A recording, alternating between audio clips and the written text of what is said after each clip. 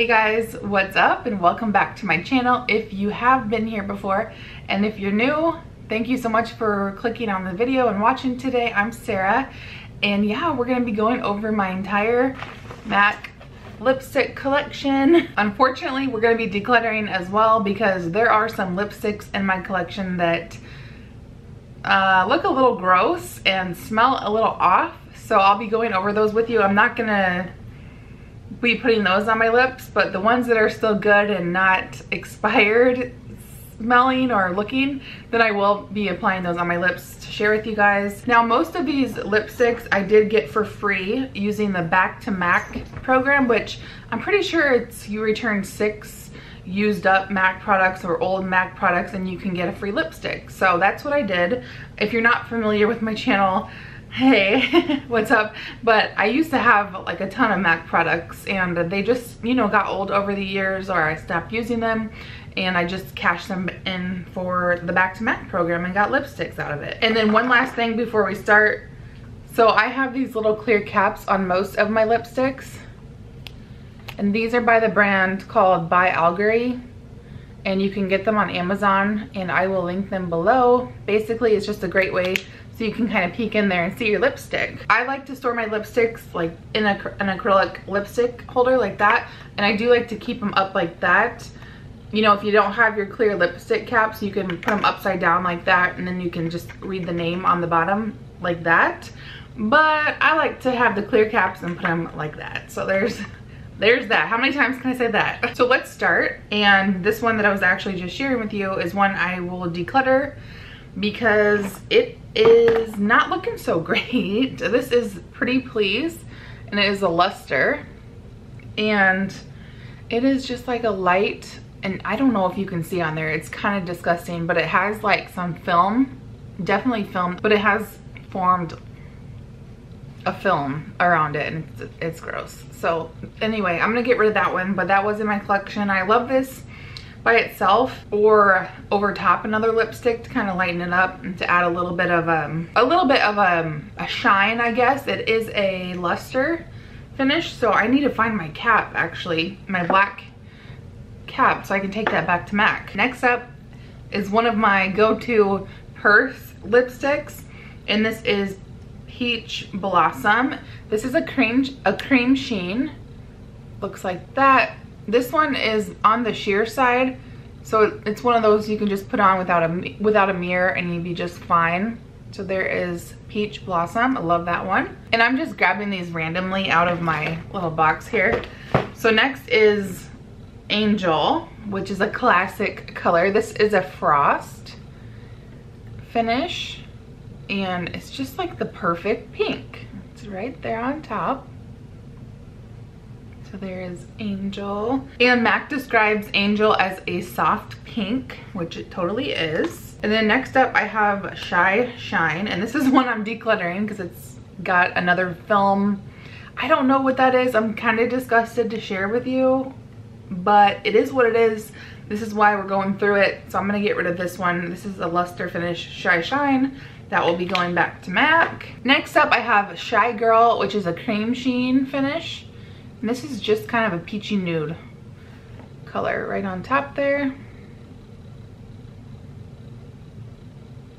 So there's Shy Girl. Next I have Modesty, which is a cream sheen finish. And this is just a beautiful neutral color. And although it doesn't have like a film or anything, it doesn't quite smell like the classic MAC like vanilla scent. So I am gonna declutter that one just because it's probably on its way out as far as expiration goes. Definitely don't want to be putting something that doesn't smell like it should on your lips. And then I have Saint Germain, which is a bright kind of blue tone pink, and this one is an amplified finish. Is that right? Yeah, amplified. So it looks like that. I love this. Either not necessarily, I guess not by itself. I like to mix it with a nude color. So there is Saint Germain. But I think it's so pretty. It really just kind of brightens up your whole face. And what does MAC have it described as? A clean pastel pink is how MAC describes it on their website. And this one is Hue. It's a glaze. and I find the glazes to be very sheer, and this is just like a sheer nudie pink. Peachy nudie pink, for lack of better description. It's right there.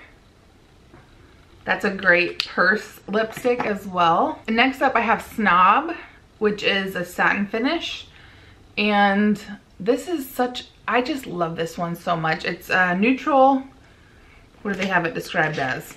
A neutral light pink, and that's what it looks like there. And I like wearing this by itself. It really brightens up the face, and I also like mixing it with a lighter, like a really light nude, just to kind of customize the color and get it a little bit lighter. But it is really beautiful on its own too. And speaking of mixing colors, this one is Flesh Pot. It's a satin finish, and this one I definitely don't wear by itself. I mix it with other colors. It's a little too nude for me. I don't even know if you can see that. It looks like a concealer on my hand, and it's right there on top. So that's Flesh Pot. This one is described as a pale muted pinky beige.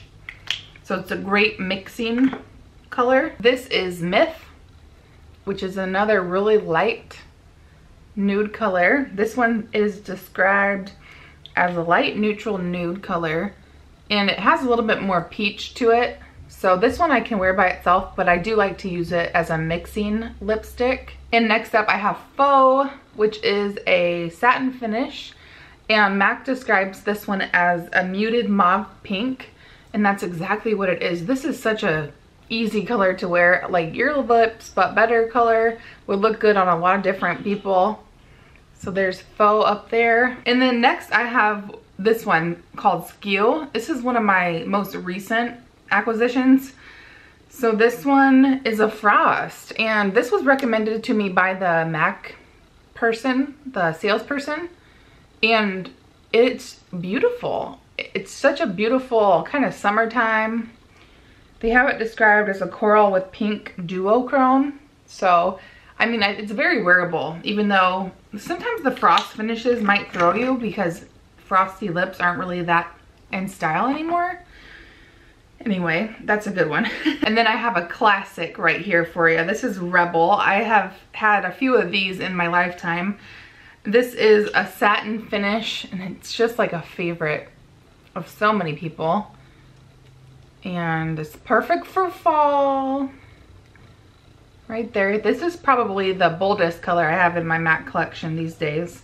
And they have this one described, MAC describes it as a mid-tonal cream plum. And next is Blankety. This is an amplified, and it's just like a beautiful nude. I can get away with wearing this one by itself, but I also use this as a mixing color, and MAC describes this as a soft beige pink.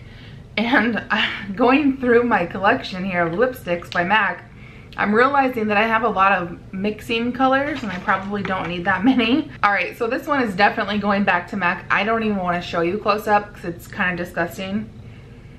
It's definitely got something going on. This one is Lovelorn, and it's a luster finish. MAC describes it as an emotive blue pink, which I have no idea what that means. But yeah, I like this one. I remember really liking it. Obviously that's why I got it, but that is not doing too good right now. And then of course I have to have Cream Cup in my collection. This is just such a classic pinky nude color, and it looks so good on so many people, so many people's favorites, right up there. And MAC describes this one as a light blue pink. I would say it's like just an everyday pink color. I have two of the Powder Kiss lipsticks, and unfortunately they don't smell like they should, so they're gonna go back to MAC. So I have Sultriness, this one right here. I don't know if I want to swatch it, because I'll swatch it. Even though it doesn't smell vanilla, it just kind of lost its vanilla scent. So to me, it's just not worth it to put it on my lips. So that's Sultriness. I love the Powder Kiss lipsticks so much. They're so lightweight, and I just really enjoy them, or I did enjoy them before they lost their scent. And then this one is Influentially It, which is a great mixing color. It's a really light nude color up there. These I'm not gonna put on my lips for you just because like it's just not worth the risk. I've had those for at least a year now, so it's probably time that they go back to MAC. And then my last one is probably time to retire it, but I just can't. It's a limited edition color, and it was the Mariah Carey collection, and it's a cream sheen in the shade Bit of Bubbly. And I use this all the time to mix. I probably should back to MAC it and declutter it because it has the cute little butterfly on there. I mean, I have so many mixing shades, but I just love it because the packaging is glittery and it just looks like a concealer on my arm, or on my hand. So I don't know if you can see it up there. I don't know. It still smells fine. It doesn't have like a nasty, I don't know, I might just throw some alcohol on that and call it good for now.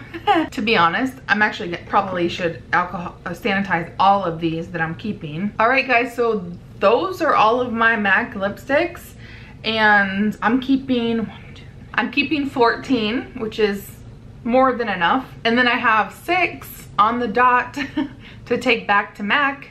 So I will be decluttering all those. They just are colors that I loved in the past, but the formula, these are just old, disgusting looking, and I will not be putting those on my lips.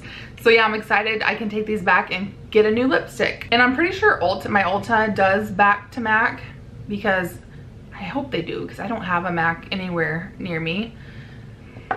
But I'm pretty sure Ulta does it. So yeah, you guys, that is everything. That's the situation with the lipsticks and the decluttering. And if you are new to my channel and you enjoyed this video, consider subscribing before you go. And I will see you guys in my next video. Bye.